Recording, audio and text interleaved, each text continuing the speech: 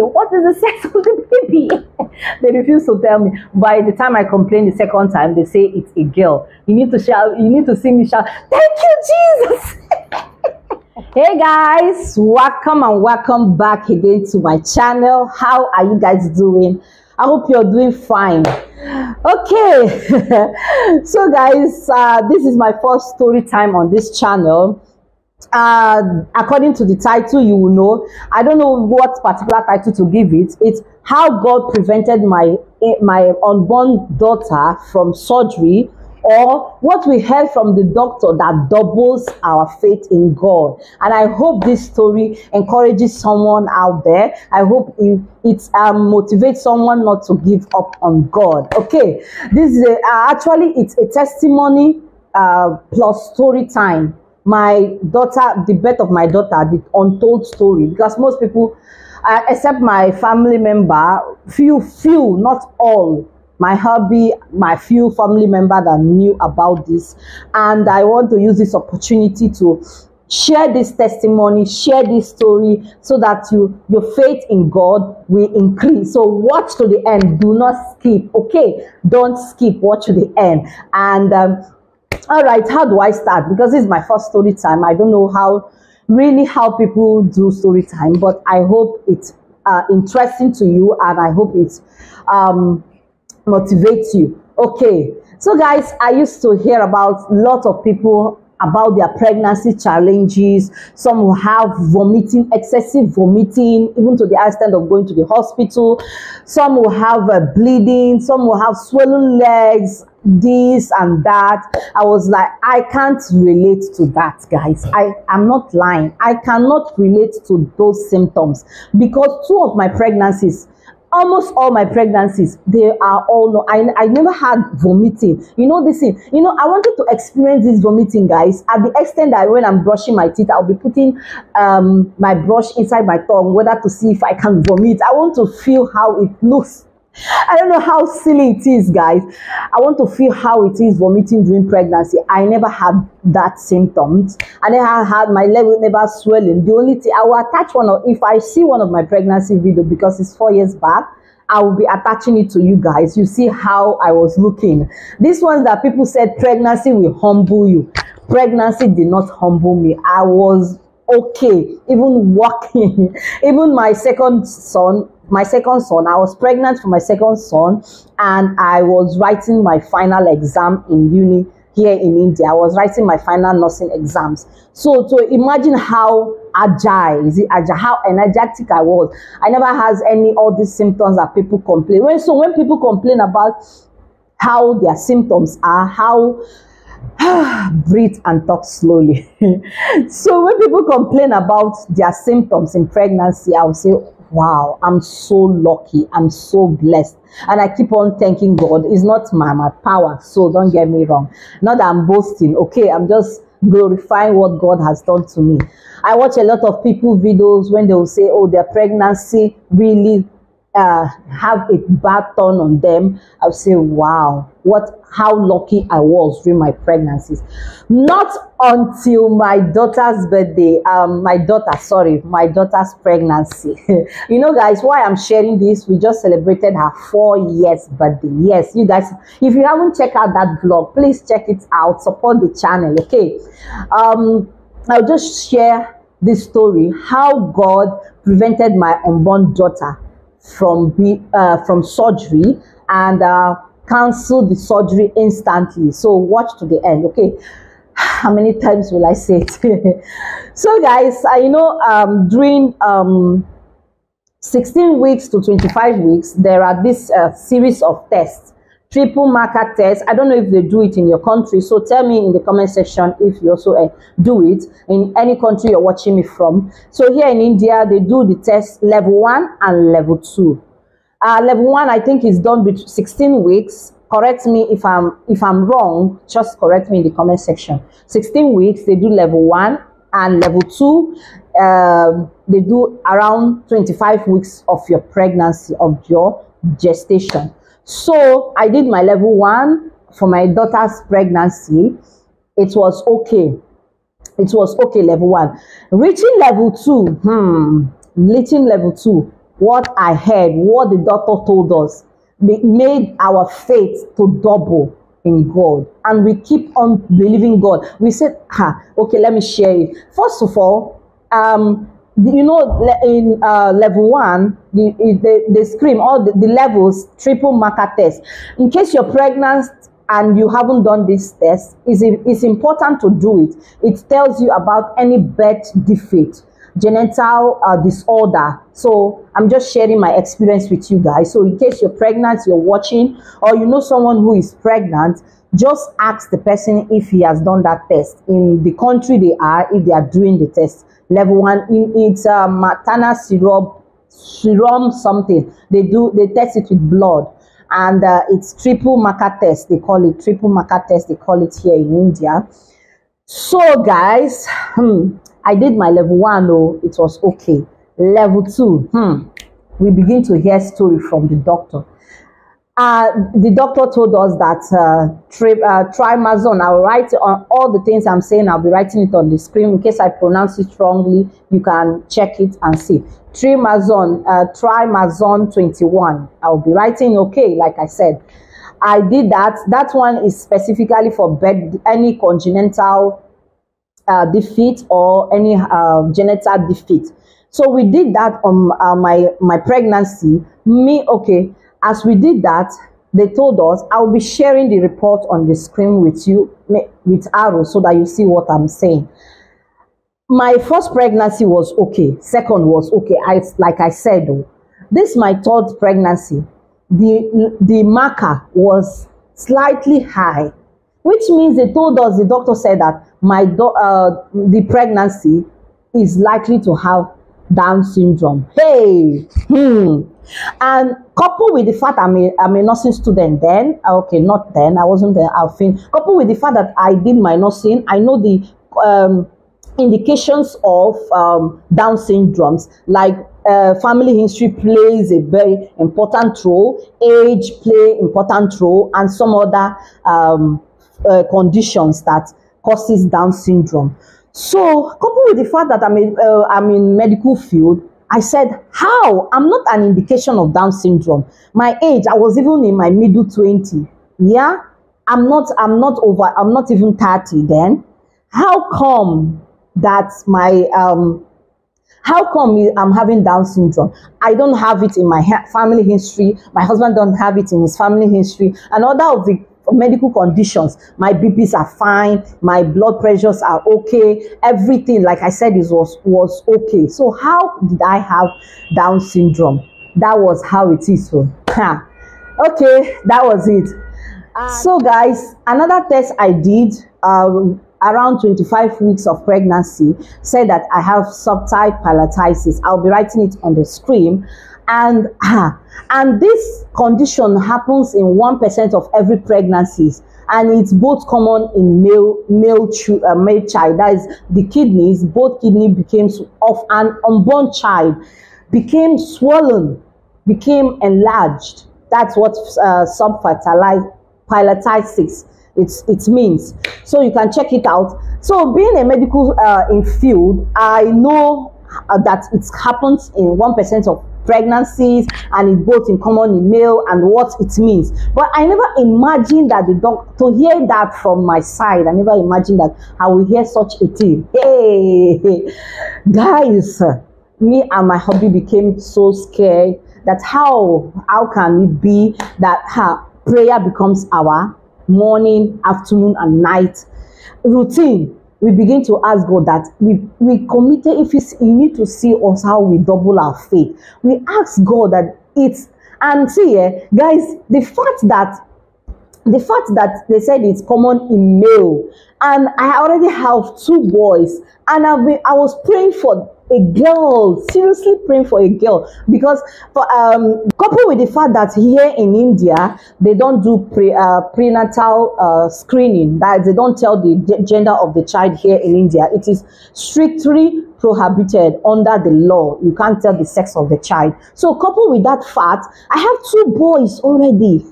Guys, are you getting the story? I have 2 boys already, and I said I don't want a boy. We want 2 boys one girl. That was the initial what we asked God from the beginning of our marriage. And guys, when they say that this is common in male, hey, my heart boom, boom, boom, increase. Increase more. I said, God, I'm asking you for a girl. I know you will give to me a girl. And see, we all our prayers shift from that to this. We became me and my husband, we were praying. We said, God, you are the one who gave us this child, and we don't know what kind of sickness. It has not happened to us. We don't know where it is coming from. It's not in our family lineage. The prayer we prayed doubled our faith in God. Hey, hold and behold, guys. So guys, this is the story stroke testimony. Are you seeing how it is? How miraculous God is. So guys, this condition made us that believe in God, that God will change it for us, because we don't know the gender of our child, and they say it's a girl, it's common in boy, and it's happening in 1% of every pregnancy. So how this was what we were asking God. God, change our story. God, change this thing. We don't want it. This is not how. See, that's why if you're praying, be specific of what you want. Yes, be specific of what you want. Use the Bible, the promises of God. God has given to us that He will give us a blessed child, that He will make our children healthy. So this is not acceptable. For me and my husband, we say this is not acceptable. We begin to pray, and we did the first. So guys, I'm good at keeping things. I'm good at keeping documents. I will not call this a document, because I reserve this for testimony or stories like this. That's why I left this ultrasound stories. I'll be sharing it with you on the screen. This was the test we did, and here, this was the first test we did that said that the doctor told us, and we went again ahead, and we were praying still. We did the second test. This is another second test. This is another second test. And guys, behold, in my around 35-36 weeks pregnancy, we did the final test, because we keep on telling the doctor it is not our portion. This thing you're saying, our child is still inside my stomach, it's still inside belly. We can't bring out a child and start doing surgery, because the doctor told us that once a baby is born, there might be chances of having the child do surgery, or it might be corrected in the womb. It might be corrected. So we stick to the fact that he said it might be corrected. It might reduce. We stick to that fact, and we keep on praying. So guys, hold and behold, this was our final result. At around 36 weeks, we did the final test, and that was how God canceled the surgery. My daughter, see, I'm saying my daughter, during then, I never knew the sex of this child. I already told you it's prohibited here to do the sex of the child. So I'm just saying my daughter. So because she's a girl, I mean, she's born now, she's 4 years now. So that was at 36 weeks, we did the test, and everything was cleared. This was it at 36 weeks. Everything. See how God is. You see how mighty this God is. This was how he canceled the surgery. And even the doctors was, wow, that they know it's a rare case that it might be corrected, but they never imagine it to be this so soon. Okay, are you getting it? So that was how God canceled the surgery for my princess, and the baby is okay. And this my daughter, her pregnancy was challenging. Not the challenging in symptoms, but challenging in our faith with God. Yes. So reaching 37-38 weeks for the baby to be born, my daughter refused to calm down. She refused to calm down. So her then they said my liquid, you guys know this liquid that is in placenta, liquid or liquid. became more for the gestation. They have average, they have normal, they have small. It became more for the gestation, number one. Now she refused to come, the hair refused to come down. It was lying oblique, number two. You see how challenging it was. So reaching 38 weeks, going to 39 weeks, and close to the dates that they gave to us, they asked us to go for operation, and we said okay, fine. And because I have no objection, I have no what is it called, these people that have this mindset that cesarean section is bad for the health, no, my husband was okay, I was okay. He just signed the paper. He said as long as he and his child, his wife and his child, they're okay, he's fine. So that was how they delivered. I booked for the date. The date was 13 June, and I was saying, if I knew that it was going to be a cesarean section, my son is June, you guys know, my son is 11 June, I'm 11 June. So I was saying, if I knew that it was going to be cesarean section that we are going to have, I should have fixed it in my date or my son's date. I should have booked it, like select the dates, choose one of these dates. But I was saying no. We were, because everything was fine, we thought it would be normal. But since the baby head refused to come down at that particular weeks, we decided to choose cesarean section, which was on 13th June. So guys, the delivery day after the operation, they have done the cesarean section. Guys, you know what happened in the theater? I shake everywhere. The baby was out, my princess was out, because you know I was praying for princess. I was hardly praying for a baby girl. So the baby was out, and you know what, they refused to tell me the sex of the baby. They think maybe they tell me I'll be sad, or you know why they don't tell the sex of the baby. I was shouting, doctor, please, someone that they operated on, see how perfect God is. I was so fine. Okay, I was saying, please tell me, what is the sex of the baby? They refused to tell me. By the time I complained the second time, they say it's a girl. You need to shout, you need to see me shout, thank you, Jesus. You need to, when they were telling my husband, and my husband was telling everybody, it was kind of a drama. You need to shout, see me. If it was not operation I was doing, I could have raised my leg, but I just did like, thank you, Jesus. And people that was there, all the staff, the medical staff, the doctors, they burst into laughing. They were laughing. They were laughing at me, and they will be wondering, because here they'll be wondering, why am I shouting thank you, Jesus, for a girl? You know, so that was how the birth of her, that was the testimony around the birth of her baby girl. I hope this story interests you, and I hope this story encourages you that to keep on believing in God. One, never give up. I know sometimes we pray and pray for one thing, and it never comes the way we expect, but don't give up. Do not give up. Keep on praying, keep on reminding God the promises He has in your life. Okay, this is a story and this is a testimony at the same time. So I hope you enjoyed this testimony. I want you to do something for me. Type in the comment section, thank you, Jesus. Okay, and I hope you enjoyed this story. Okay, I don't want this video to be so long, and thank you so much for watching. And my girl, I'm super happy for my princess. Oh, I forgot to tell you, and that's why her dad named her Chiamaka. Chiamaka means God is good. Her name is Sophia, her name is Chiamaka, her name is Adana. Adana is father's daughter. That means our Father in heaven. It is also our Father in heaven's daughter.